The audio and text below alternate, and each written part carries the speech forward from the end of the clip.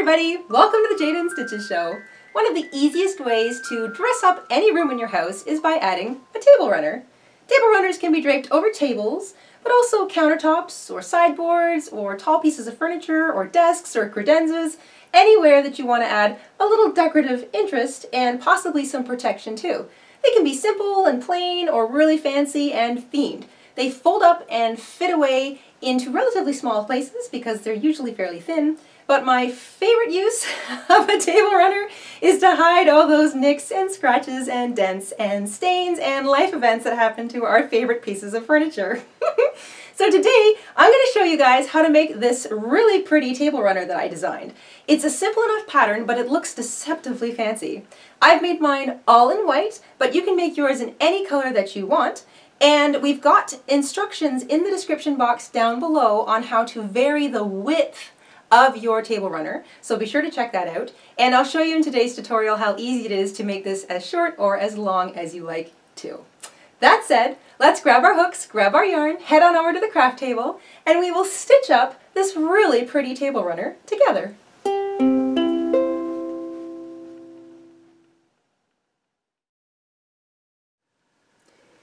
For my festive table runner, I'm using about 150 to 175 grams of a lightweight size 3 yarn. This is also known as baby weight or sport weight or baby sport weight. Size 3 lightweight yarn. I'm using acrylic, but if your table runner is going to come into contact with any kind of heat, then you might want to consider using cotton or wool yarn, something with a high melt point. You're going to need a pair of scissors, a yarn needle, and today's hook is a 5.5 millimeter or an I9. And once you've got that together, we can get started. We're going to begin with a slip knot.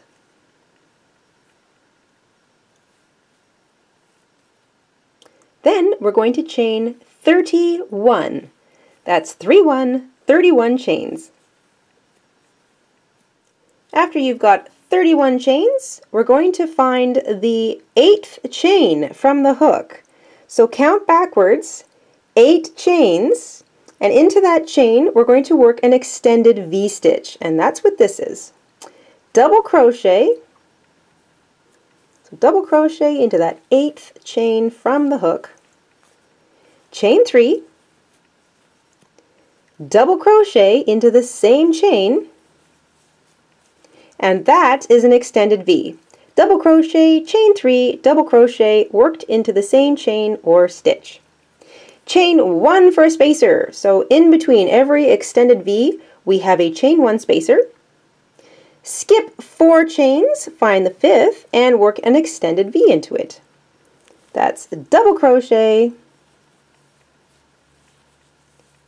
chain 3, and double crochet into the same stitch or chain, and then chain 1 for a spacer. And that's what you're going to do all the way across for your first row. Skip 4 stitches, find the 5th, work double crochet, chain 3, double crochet into it. That's an extended V stitch, and then chain 1 for a spacer in between each V. And I'll see you at the end. You should have 5 extended V's all the way across your first row with this little turning chain sequence on the end. That should leave you with 3 chains left. Skip 2, find the last chain, and double crochet into it. And that is the end of row 1. There you go. Row 2, and every even row, you're going to chain 3 to begin, turn your work, and this is super easy. You're going to work 7 double crochets into the middle of every extended V. So every chain 3 space, that middle of those extended V's, you're just going to work 7 double crochets.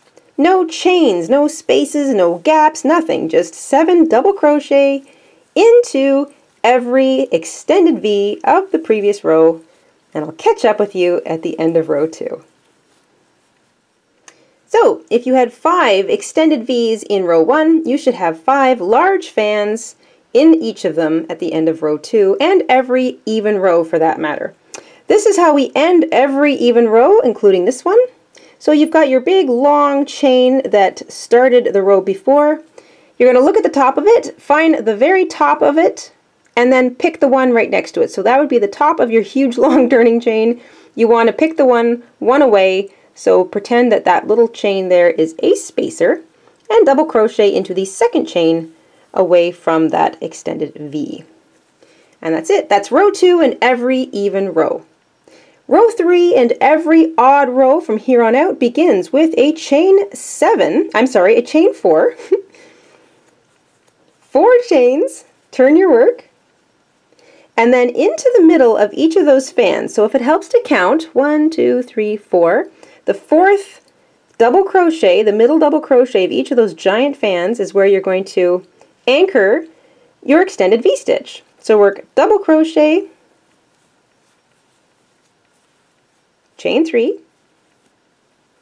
double crochet into that very middle stitch of each big fan all the way across.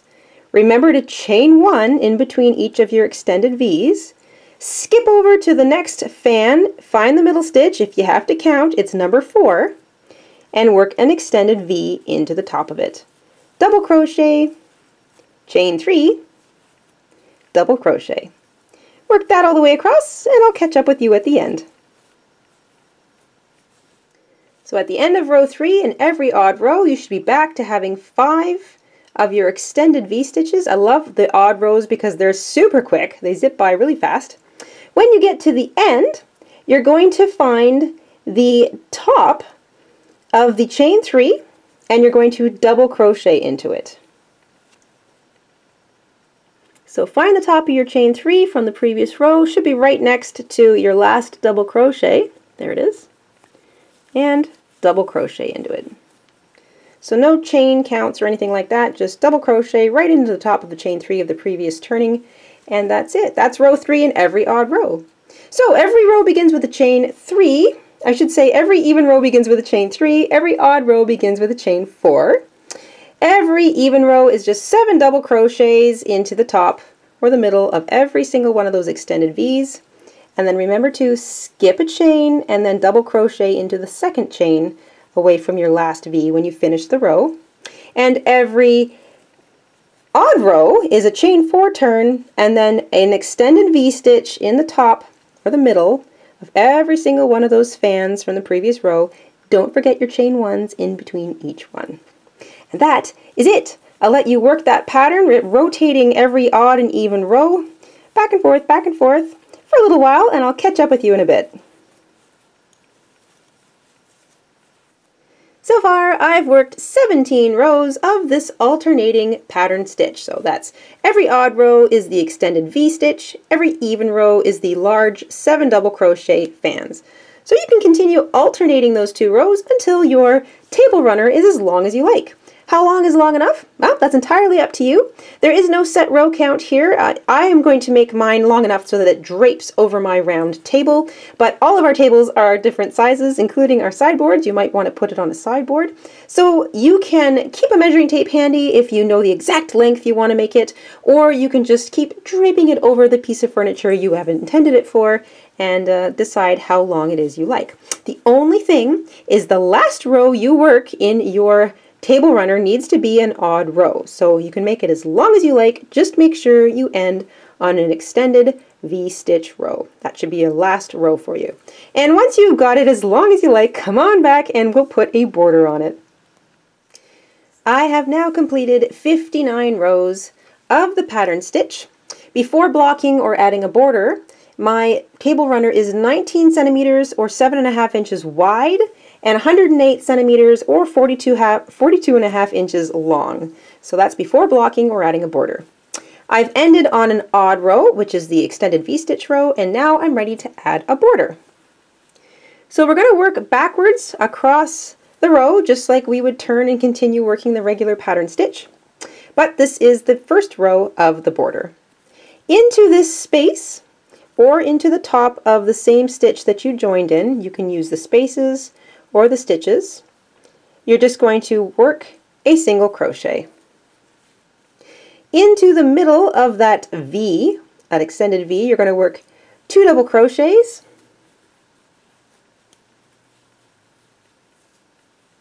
chain 2, and 2 more double crochets.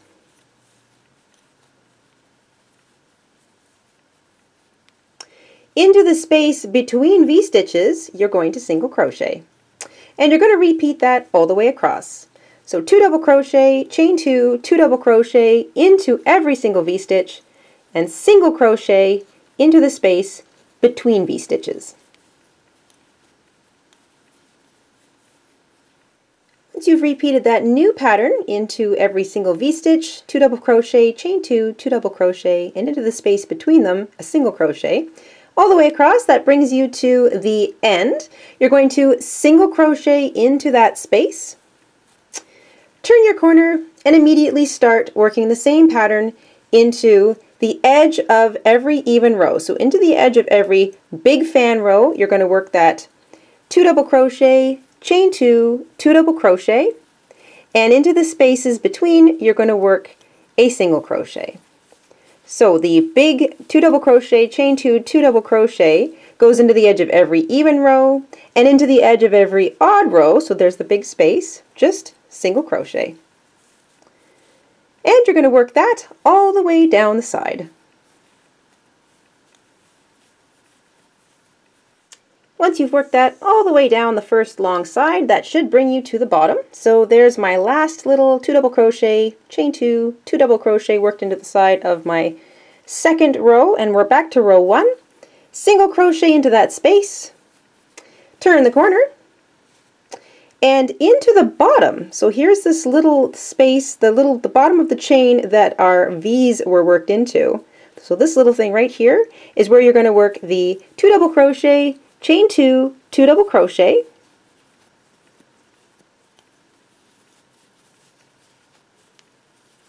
and into the nice big spaces in between, you're going to single crochet.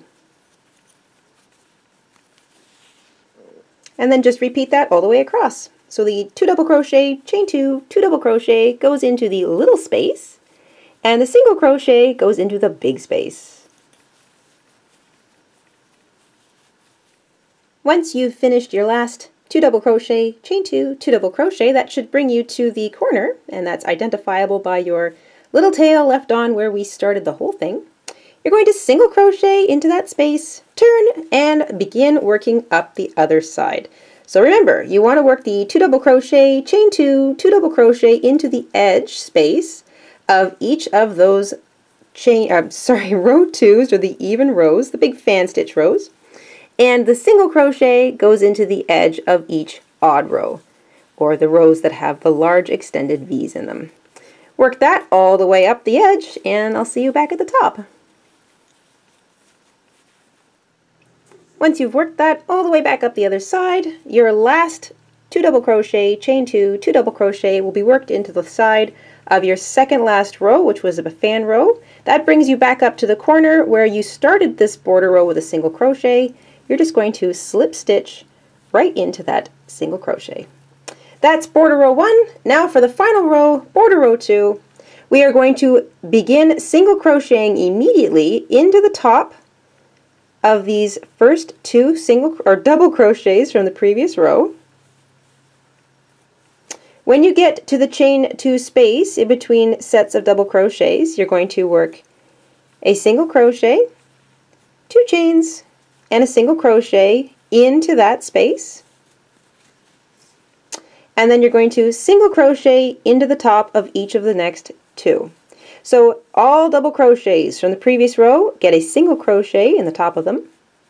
Every chain 2 space gets single crochet, chain 2, single crochet.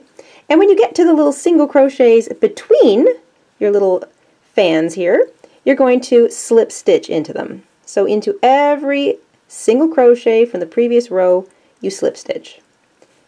Single crochet into the top of every double crochet, single crochet, chain 2, single crochet into every chain 2 space, single crochet into those double crochets, so into the top of all the double crochets, and then when you get to the single crochets from the previous row, just slip stitch into them. Same thing goes when you get to the corner. You're going to go single crochet, single crochet, single crochet, chain 2, single crochet, single, single, into that little single crochet from the previous row, just slip stitch and keep on going. So there's no need to worry about working corners. You're just going to work a single crochet into the top of every double crochet, single crochet, chain 2, single crochet into every chain 2 space, and when you get to a single crochet, slip stitch into it. Work that all the way around, and I'll catch back up with you at the beginning. Once you get all the way around back to the very beginning where you worked your first slip stitch and single crochet of row 2 of the border, you're going to finish off single, single, single, chain 2, single, single, single, and then slip stitch into the slip stitch that you began row 2 with. You sort of closed off row 1 and began row 2 with it. That's it. You should have a nice flat little line that connects the corner shells, and you can fasten off your yarn. If you're using a slippery yarn, make sure you give yourself enough tail that you can weave it back and forth a few times and it won't undo. So flip it over, grab your yarn needle, and you can weave your tail in and out across the backs of some of those single crochets from the very last border row. Don't pull too tightly, you don't want to pull anything out of alignment. Once you've woven in that tail, and don't forget about the little one back at the very beginning, make sure that one gets in there too. I highly recommend you block it and leave it to dry. That will make it lie nice and flat and very graceful, especially if you have a little bit of rippling around your edges with the border. So I highly recommend blocking. And then you're done. And there you have it, one really pretty table runner, perfect for your next festive table setting or any little corner of your house that needs a little something something. And that's it. I hope you had fun making this along with us this week, and we will see you really soon on the Jayda and Stitches show. Until then, stay safe, stay crafty, and have an awesome week, everybody. Bye!